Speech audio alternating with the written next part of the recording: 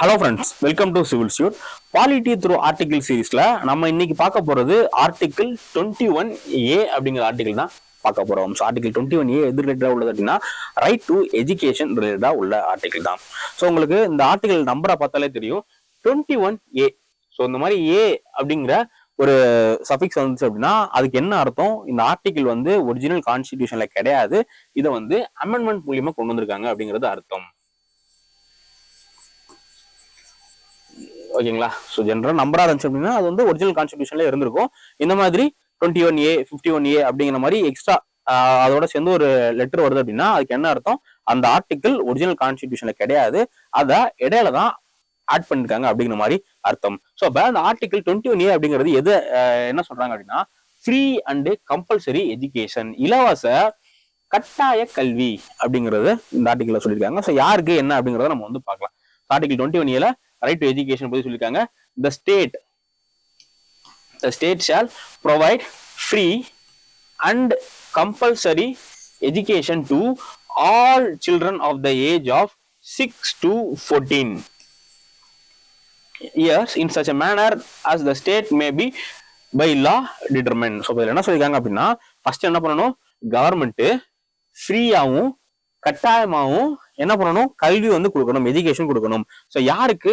எல்லா குழந்தைகளுக்கும். எல்லா குழந்தைகள் அப்படின்னா 6 வயசுல இருந்து 14 வயசு வரை உள்ள எல்லா குழந்தைகளுக்கும் அரசாங்கம் இலவசமாகவும் சரி கட்டாயமாகவும் சரி கல்வி கொடுக்கணும். ஸோ எதுபடி கல்வி கொடுக்கணும் அப்படின்னா ஒரு சட்டம் இயற்றி அந்த சட்டத்துல என்னென்ன மாதிரியான விஷயங்கள்லாம் கொண்டு வர்றாங்களோ அதுபடி என்ன பண்ணணும், 6ல இருந்து 16 வயசு வரை உள்ள எல்லா குழந்தைகளுக்கும் வந்து இலவசமாகவும் கம்பல்சரியாகவும் கட்டாயமாகவும் அரசாங்கம் கல்வி கொடுக்கணும் அப்படிங்கிறதா இந்த ஆர்டிகல். ஸோ அப்ப இந்த ஆர்டிகல் வந்து யாருக்கு அகேன்ஸ்டா உள்ளதுன்னா ஸ்டேட். ஸோ இந்த யாருக்கான கடமை? அரசாங்கத்துக்கான கடமை. அரசாங்கம் போது செய்யல அப்படின்னா நீங்க என்ன பண்ணலாம், டைரக்டா போயிட்டு கேஸ் போடலாம். அதே இது நீங்க பிரைவேட் மேல ஏதோ பிரைவேட் அகாடமில உங்களை வந்து ஃப்ரீயா சேர்த்துக்கலாம் அப்படிங்கிறதுக்காக நீங்க என்ன பண்ணக்கூடாதுன்னா என்னோட ஆர்டிகல் 21A பாதிக்குது அப்படிங்கிற மாதிரி நீங்க போயிட்டு கோர்ட்டுக்கு போக முடியாது. ஸோ கவர்மெண்ட் வந்து என்ன பண்ணல, 6 வயசுல இருந்து 14 வயசுக்கு வர உள்ள குழந்தைகளுக்கு கல்வி கொடுக்கல, இலவசமா கட்டாய கல்வி கொடுக்கல அப்படின்னா அந்த சமயத்துல என்ன பண்ணிக்கலாம், கோர்ட்ல போய் கேஸ் போட்டுக்கலாம். பட் பிரைவேட் பண்ணல அப்படிங்கிறதுக்காக பண்ணக்கூடாது. எதனால? இது வந்து யாருக்கு மட்டும்தான் கடமை? கவர்மெண்ட் ஸ்டேட்டுக்கு மட்டும்தான் கடமை. ஸோ நான் முன்னாடியே சொன்னேன் இந்த ஆர்டிகல் வந்து ஒரிஜினல் கான்ஸ்டிடியூஷன்ல கிடையாது, இது இடையில தான் ஆட் பண்ணியிருக்காங்க அப்படின்னு சொல்லிட்டு. ஸோ எப்ப ஆட் பண்ணாங்க அப்படின்னா 2002 86வது சட்ட திருத்தம், so 86th constitution amendment ஆக்ட்ல 2002 insert பண்ணியிருக்காங்க. இது ரொம்ப ரொம்ப முக்கியமான விஷயம். ஸோ எப்போ நிறைய காம்படிட்டிவ் எக்ஸாம்ல கேட்பாங்க எந்த இயர்ல கொண்டு வந்தாங்கன்னு சொல்லிட்டு. 2002 எந்த அமெண்ட்மெண்ட் ஆக்ட்லனா 86th கான்ஸ்டிடியூஷன் அமெண்ட்மெண்ட் ஆக்ட்ல கொண்டு வந்திருக்காங்க. ஓகேங்களா? இதுதான் வந்து இந்த article. So it AIIMS to provide free and compulsory education for all children in, அதை இது பண்றதுக்காக இதுல என்ன சொல்லியிருக்காங்களோ அதை நிறைவேற்றுறதுக்காக இது மூலியமா ஆட் பண்ணிருக்காங்க. ஓகேங்களா? ஸோ இப்போ நம்ம என்ன பார்த்தோம், லா கவர்மெண்ட் வந்து சட்டம் கொண்டு வந்து சட்டம் மூலியமா தான் நடைமுறைப்படுத்தணும் அப்படிங்கிற மாதிரி பார்த்தோம்ல. அந்த சட்டம் பாக்குறதுக்கு முன்னாடி நம்ம இன்னொரு விஷயம் பார்க்கணும். என்ன பார்க்கணும் அப்படின்னா இந்த ஆர்டிகல் வந்து இதுக்கும் எவால்யூஷன் இருக்கு. இதுமே வந்து டைரக்டா 86வது சட்டம் 2002 வரல. ஸோ அதுக்கு முன்னாடி என்ன பண்ணிருக்காங்கன்னா இதை நடைமுறைப்படுத்துறதுக்கு சில விஷயங்கள் வந்து பண்ணிருக்காங்க. ஸோ அது என்ன அப்படிங்கறத வந்து பார்க்கலாம். ஸோ ஃபர்ஸ்ட் இதை பத்தி ஜுடிஷியரி தான், கோர்ட் தான் என்ன பண்றாங்க அப்படின்னு பாத்தீங்கன்னா இந்த Unnikrishnan west state of Uttar Pradesh இந்த கேஸ்ல supreme court ruled citizen have fundamental right to education and article 21. 21ல fundamental rights இருக்குல்ல, நம்ம போன ஆர்டிகல்ல பார்த்தோம்ல, right to life and personal liberty, அதுக்கு கீழே இந்த ரைட் டு எஜுகேஷனும் வரும் அப்படின்னு சொல்லிட்டு சுப்ரீம் கோர்ட் வந்து 1993 நடந்த Unnikrishnan west state of Uttar Pradesh கேஸ்ல சொல்லியிருக்காங்க. Right to education not absolute, every citizen entitled to free education until age of 14. So 14 வயசு உள்ள எல்லா குழந்தைகளும் ஃப்ரீ எஜுகேஷன் இது பண்ணிக்கலாம் அப்படிங்கிற மாதிரி இந்த ஆர்டிகல்ல சொல்லியிருக்காங்க. ஸோ அதை நடைமுறைப்படுத்துற விதமா தான் கவர்மெண்ட் என்ன பண்ணாங்கன்னா இந்த கான்ஸ்டிடியூஷன் அமெண்ட்மெண்ட் ஆக்ட் 86வது சட்ட திருத்தம் வந்து கொண்டு வந்தாங்க.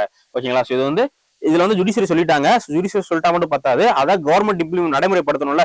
நடைமுறைப்படுத்துறதுக்கான ஃபர்ஸ்ட் ஸ்டெப் தான் என்ன அப்படின்னா இந்த step. So ensure free education for all Indian citizen up to age of 14. 14 வயசு வரல எல்லா இந்திய குழந்தைகளுக்கும் கல்வி கொடுக்கறதுக்காக கவர்மெண்ட் வந்து இந்த ஆர்டிகல் இந்த அமெண்ட்மெண்ட் வந்து பண்ணாங்க. ஸோ அதுக்கடுத்து இந்த ஆர்டிகல்ல இன்னும் சில முக்கியமான விஷயங்கள் வந்து பண்றாங்க. வெறும் இந்த 86வது அமெண்ட்மெண்ட் அப்படிங்கிறது ரொம்ப ரொம்ப முக்கியம். ஸோ இதுல வந்து வெறும் ஃபண்டமெண்டல் ரைட்ஸை மட்டும் அமெண்ட்மெண்ட் பண்ணல, இதுல பாத்தீங்க அப்படின்னா ஃபண்டமெண்டல் ரைட்ஸை அமெண்ட்மெண்ட் பண்றாங்க. நம்ம ஃபர்ஸ்ட் பார்த்தோம் ஆர்டிகல் 21A அப்படிங்கிற ஒரு ஆர்டிகல் ஃபர்ஸ்ட் வந்து கொண்டு வந்துட்டாங்க. அது என்ன அப்படிங்கிறத நம்ம பார்த்தோம். அதுக்கடுத்து என்ன பண்றாங்கன்னா டிபிஎஸ்பிலையும் 45 இந்த 45ல ஒரு சின்ன மாடிஃபிகேஷன் மட்டும் வந்து பண்றாங்க. ஸோ அதுக்கடுத்து ஃபண்டமெண்டல் டியூட்டிஸ்ல என்ன பண்றாங்கன்னா ஆர்டிகல் 51A கீழே 11ஆவதா ஒரு டியூட்டிஸ் ஃபண்டமெண்டல் டியூட்டிஸை கொண்டு வந்து புதுசா இன்சர்ட் பண்றாங்க. ஸோ ரெண்டும் புதுசா இன்சர்ட் பண்ணுது. ஆர்டிகல் 21A சரி, இந்த ஆர்டிகல் 51A 11th ஃபண்டமெண்டல் டியூட்டிஸும் புதுசா வந்து கொண்டு வந்தது. 11th ஃபண்டமெண்டல் டியூட்டிஸ் என்ன பண்றாங்க அப்படின்னா பேரண்ட்ஸுக்கும் சரி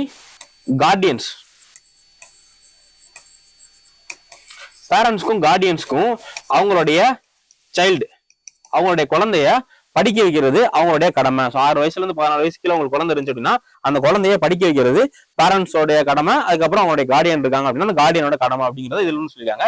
ஸோ இதுல என்ன பண்ணிருப்பாங்க அப்படின்னா ஜஸ்ட் இந்த ஏஜ் மட்டும் 6 years கொடுத்துருப்பாங்க. 6 to 14 அப்படிங்கிற மாதிரி வந்து கவர்மெண்ட் சேஞ்ச் பண்ணிருப்பாங்க. ஓகேங்களா? ஸோ இது வந்து 86 அமெண்ட்மெண்ட் ஆக்ட் அப்படிங்கிறது ரொம்ப முக்கியம். இதுல வந்து 51, 21A, அதுக்கப்புறமா 45, அடுத்து 51A, இது மூணுலயுமே சேஞ்சஸ் வந்து பண்ணிருக்காங்க. ஸோ அதனால அந்த ஆர்டிகல் வந்து நோட் பண்ணிக்கோங்க, இந்த அமெண்ட்மெண்ட் வந்து நோட் பண்ணிக்கோங்க.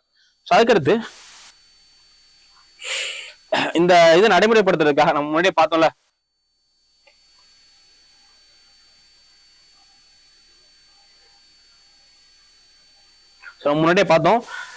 பை லா அரசாங்கம் வந்து கவர்மெண்ட் வந்து சட்டம் இயற்றி அந்த சட்டம் மூலியமா இந்த right to education, free and compulsory எஜுகேஷனை நடைமுறைப்படுத்தணும் அப்படிங்கிற மாதிரி கவர்மெண்ட் சொல்லியிருந்தாங்கல்ல.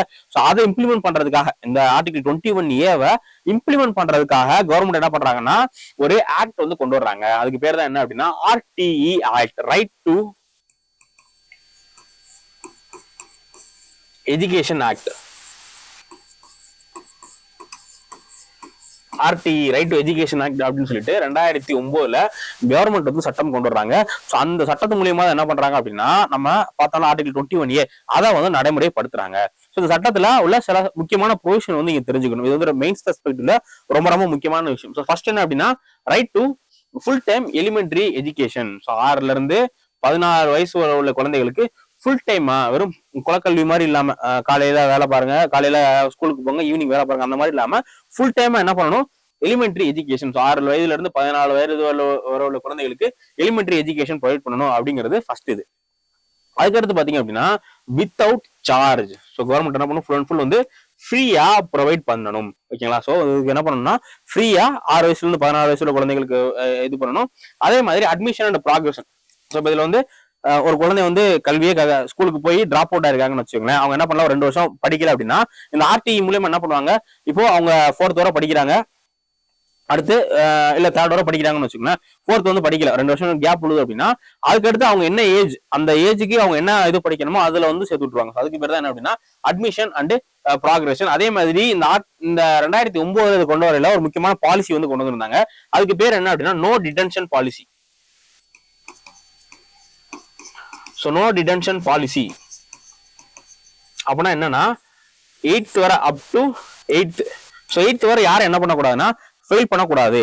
ஏன்னா ஃபெயில் ஆயிட்டாங்க அப்படின்னா அவங்க அதுக்கடுத்து எஜுகேஷன் கண்டினியூ பண்ண மாட்டாங்க, வேற வேலைக்கோ அதுக்கோ போயிடுவாங்க. அப்படிங்கிறதுக்காக கவர்மெண்ட் என்ன பாலிசி கொண்டு வந்தா நோ டிடென்ஷன் பாலிசி அப்படிங்கிற மாதிரி கொண்டு வந்தாங்க.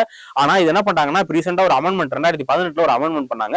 அந்த அமெண்ட்மெண்ட்ல இந்த நோ டிடென்ஷன் பாலிசியா தூக்கிட்டாங்க.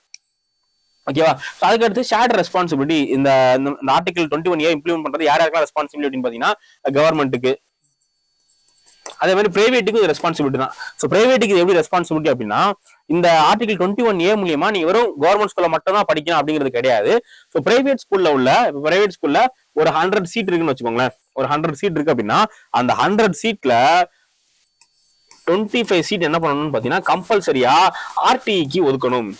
ஓகேங்களா? ஸோ RTEல ரைட் டு எஜுகேஷன் ஆக்டுக்காக ஃப்ரீயா கவர்மெண்ட் என்ன பிரைவேட் இன்ஸ்டியூட் என்ன பண்ணணும் அப்படின்னா 25 சீட் வந்து கவர்மெண்ட்டுக்கு ஒதுக்கணும். ஸோ கவர்மெண்ட் இதுல வந்து ஃபுல் அண்ட் ஃபுல் 100 சீட்னா 100 சீட்டுமே வந்து ஃப்ரீ தான்.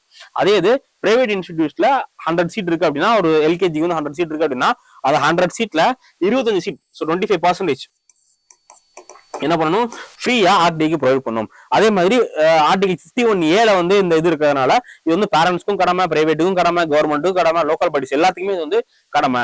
அதுக்கடுத்து நார்ம்ஸ் அண்ட் ஸ்டாண்டர்ட் வந்து கொடுத்துருக்காங்க. ஸோ நார்ம்ஸ் அண்ட் ஸ்டாண்டர்ட் அப்படின்னா இப்போ ஒரு ஸ்கூல்ல இந்த RTEக்கு கீழே இயங்குற ஸ்கூல்ல என்னென்ன மாதிரி இன்ஃப்ராஸ்ட்ரக்சர் இருக்கணும், அதே மாதிரி கிளாஸ் ரூம் ஃபெசிலிட்டிஸ் எப்படி இருக்கணும், அதே மாதிரி டீச்சர் பீப்புள் ரேஷியோ. ஸோ ஒரு குழந்தைக்கு ஒரு டீச்சர் வந்து எத்தனை குழந்தைய பாத்துக்கணும், இத்தனை குழந்தை இருந்தா இத்தனை டீச்சர் இருக்கணும் அப்படிங்கிற மாதிரியான விஷயங்கள். இந்த மாதிரி அந்த ஸ்டாண்டர்ட் எல்லாம் மெயின்டைன் பண்றதுக்காக சும்மா இது பண்ணோம் இப்படி இருக்கணும் அப்படிங்கிற மாதிரி இல்லாம அந்த அதுக்கான குவாலிட்டி எப்படி இருக்கணும் அப்படிங்கிற விஷயம் எல்லா இதுவுமே என்ன பண்ணிருக்காங்க இதுல வந்து இது பண்ணிருக்காங்க. அதே மாதிரி டீச்சர் டிப்ளாய்மெண்ட் அண்ட் ப்ராஹிபிஷன். இதுல என்ன அப்படின்னா நார்மலா உங்களுக்கு தெரியும், இப்ப எலெக்ஷன் நடக்குது, ஏதாவது சென்செக்ஸ் இது எடுக்கிறாங்க, இந்த மாதிரி நிறைய ஒர்க்குக்கு என்ன பண்ணுவாங்கன்னா கிராமத்துல டீச்சர் வந்து யூஸ் பண்ணுவாங்க. அந்த கிராமத்துல உள்ள ஸ்கூல் டீச்சர் வந்து மித்த கவர்மெண்ட் ஒர்க்ஸ் என்னென்ன இருக்கோ அது எல்லாத்துக்குமே வந்து யூஸ் பண்ணுவாங்க. ஸோ அப்ப அந்த மாதிரி போறனால என்ன ஆகும், டீச்சர் வந்து வேற வேலைக்கு போயிட்டாங்க, வேற டீச்சருக்கு வந்து வேற ஒர்க் அலோகேட் பண்ணிட்டாங்க அப்படின்னா அன்னைக்கு ஃபுல்லாமே ஸ்டூடெண்ட் வந்து எதுவுமே படிக்க மாட்டாங்க. ஸோ இதனால அவங்களுடைய லேர்னிங் இது வந்து பாதிக்கும் அப்படிங்கிறதுக்காக இந்த ஆக்ட்ல என்ன பண்ணிருக்காங்கன்னா, இப்போ ஒரு கிராமத்துல ஒரு டீச்சர் இருக்காங்கன்னா அவங்களுடைய வேலை டீச் பண்றது மட்டும்தான். அது இல்லாம அவங்க என்ன பண்ணக்கூடாதுன்னா அவங்களுடைய டீச்சிங் நேரத்துல வேற ஏதாச்சும் வேலைக்காக அவங்களுடைய ஹையர் அத்தாரிட்டிஸோ இல்ல கவர்மெண்ட் அஃபீஷியல்ஸோ அனுப்பக்கூடாது அப்படிங்கிறதுதான் இதுல உள்ள முக்கியமான விஷயம். இதெல்லாமே இதோடைய முக்கியமான ப்ரொவிஷன். ஸோ இது வந்து மெயின்ஸ் பெர்ஸ்பெக்டிவ்ல கேட்டா நீங்க எழுதிக்கங்க. அதே மாதிரி நீங்க இன்னொரு என்ன விஷயம் பார்க்கணும் அப்படின்னா, மெயின்ஸ் பெர்ஸ்பெக்டிவ் பொறுத்தவரை அந்த ஆர்டி ஆக்டோட அச்சீவ்மெண்ட்ஸ் என்ன, இந்த ஆர்டி ஆக்டோடைய அச்சீவ்மெண்ட்ஸ் என்ன அப்படிங்கறத வந்து நீங்க பாத்துக்கோங்க. அதே மாதிரி இந்த ஆர்டி ஆக்ட்ல உள்ள சேலஞ்சஸ்